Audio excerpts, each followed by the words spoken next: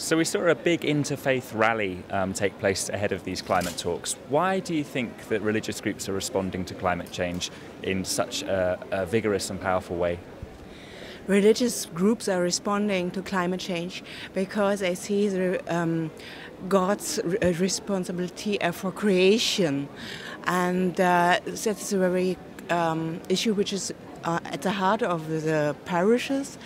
And the second thing is that in development, people in the south, they are affected already by climate change. They are losing their livelihoods.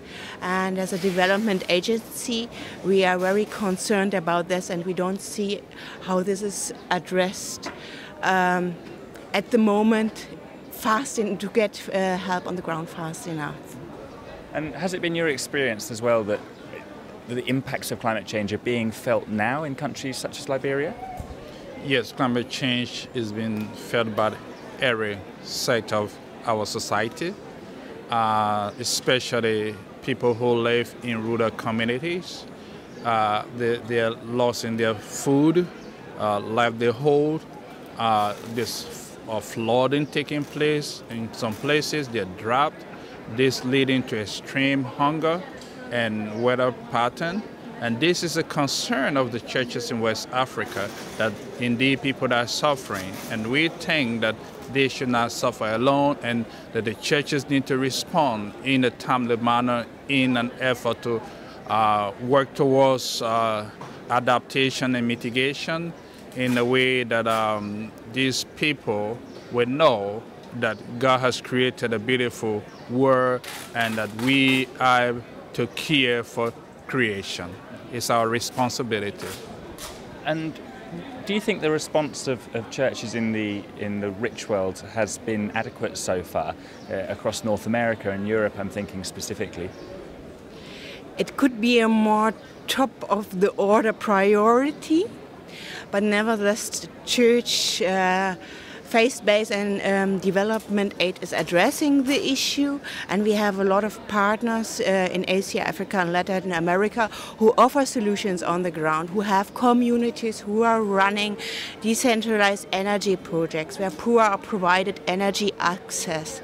And also we have a lot of our work done in rural enterprise, where there's an adaptive component already in. So we are the ones on the ground who just try to find the solutions.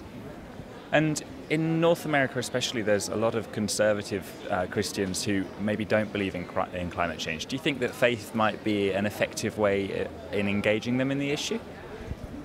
Definitely, faith is very important and could help in dialogue and in negotiation with our northern partners, and especially those from Canada, those from the United States,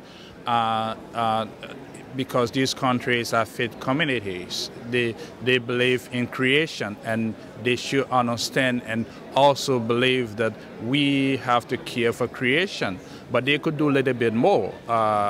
They need to lobby with their policy makers, decision makers, to ensure that global warming is reduced, is cut down, and the whole issue of emission is cut down in the north, because their action in the north is impacting our people in the south. So we need to call on them to ensure that they take this as their responsibility in the first place, to protect creation, to ensure that their action is affecting their brothers and sisters in the south.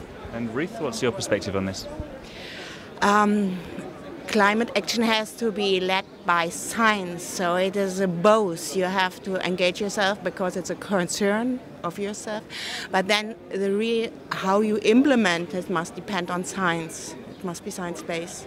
And what do you see as the future role of the church when it comes to dealing with the consequences of climate change, and also when it comes to encouraging people to take action? Yeah, I think the role of the church is to ensure that we have fair and transparent negotiation on the national and international level, especially at the conference of the parties. When we meet, faith communities do have the moral voice, the moral authority to live with their church members and other faith community to ensure that we have fair, transparent, and open negotiation, and the negotiation that will be in the interest of those who are suffering from climate change. And Ruth, how would you like to see the church play a role in these negotiations and in the broader response to climate change? I see the role of the churches to remind the delegations here that they have a responsibility and to fulfill and to provide for the future of their people. Thank you very much for speaking to us both.